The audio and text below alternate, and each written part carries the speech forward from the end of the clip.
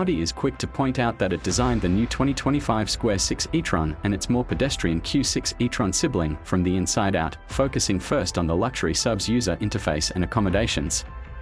It's a wise move in an age when new cars double as rolling computer terminals.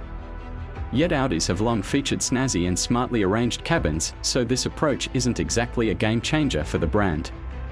Fortunately, the SQ6 interior is only one of several things it is going for it. There's a lot riding on the Q6 and SQ6, not least because they open a new chapter in Audi's EV saga. Along with introducing a new Android Auto-based infotainment system, they are its first models to utilize the Volkswagen Group's premium platform electric (PPE) platform, which also underpins the Porsche Macan EV. What's more, their dimensions place them squarely in between the one-size smaller Q4 e-tron models and the slightly larger Q8 e-trons, effectively making them electric alternatives to Audi's bestsellers, the gas-burning Q5 and SQ5.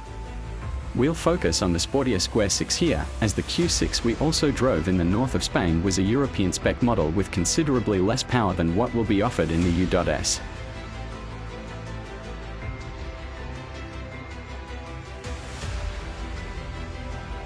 Audi's latest interior concept excels in its balance of form and function. The SQ6 leans more on the former with available red contrasts in its stitched upholstery, as well as in the LED light bar that sweeps across the dash and can communicate information such as turn signals, navigation prompts, and charging status. The overall presentation is straightforward and nicely crafted, accented with soft touch points such as a ledge on the dash that you can rest a hand on when working the central 14.5-inch touchscreen.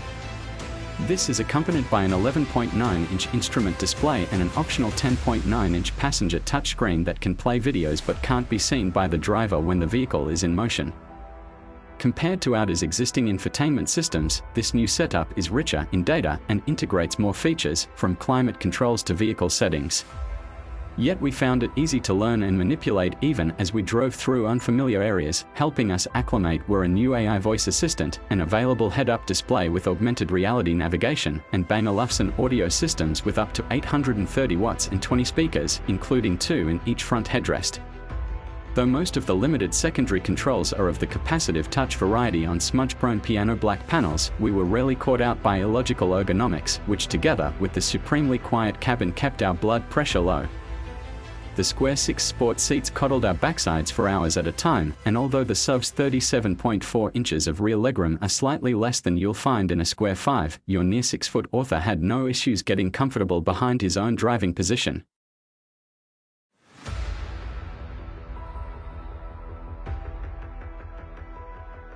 All this is wrapped in sophisticated if conventional-looking sheet metal that is all but identical to the Q6. It's an attractive figure for an SUV, with prominent fender bulges that bring welcome contours to its flanks. But those looking to make more of a statement will want to wait for the sleeker sportback models that will follow the SUV's release late this year, not to mention the higher performance RS models that also will join the lineup. Arguably the highlights of the design are its lighting elements, including new high-definition OLED taillights that, together with the light signatures of the front daytime running lights, can be customized in 8 patterns on top-rung prestige trim levels.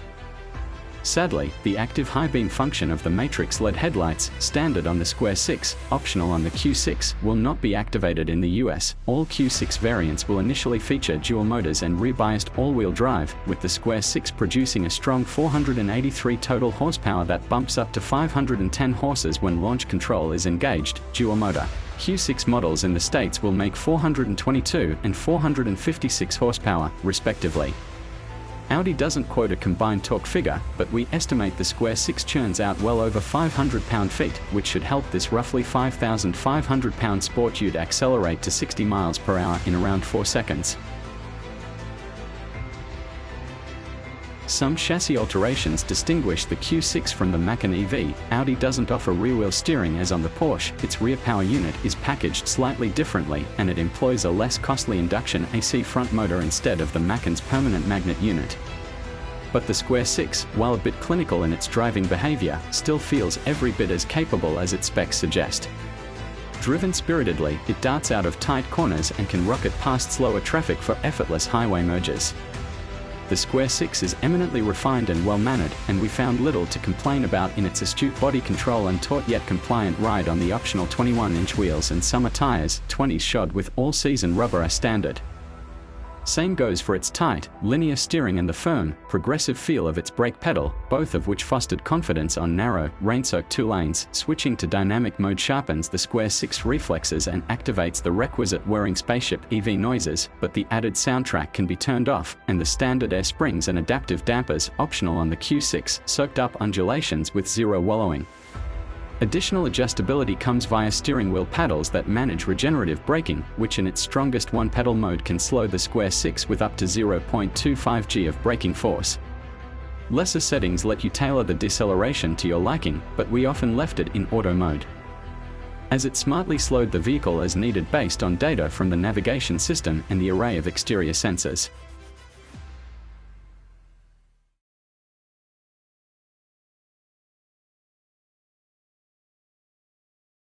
All Q6 e-trons feature a 94.4 kWh battery, with Audi estimating the SQ6 US EPA range at 276 miles and around 300 miles for the Q6.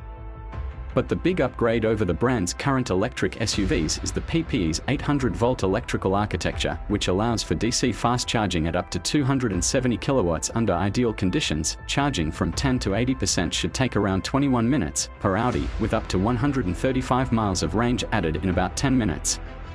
And at stations operating at 400 volts, the PPE's brain can divide the battery in two and charge both halves simultaneously at up to 135 kilowatts, which should shorten the overall charging time. For level 2 AC charging, a 9.6 kilowatt onboard charger is standard, though the company says an optional 19.2 kilowatt unit will be added later. Additional practical elements include dual charging doors, an AC-DC combo port on the driver's side, AC only on the passenger's side, a 4,400-pound towing capacity, and 30 cubic feet of cargo space behind the rear seats. Even as a performance-oriented model, the SQ6 reveals the new Q6 e-tron to be a cool, sensible character that's hard to fault.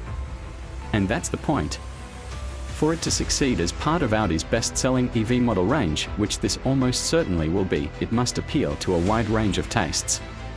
Some may balk at its estimated base price in excess of $70,000, a sizable upcharge over the $66,000 or so for the Q6, and significantly more than the current SQ5's $58.895 starting point, but its slick user interface and the PPE's more powerful electrical architecture are big steps in the right direction.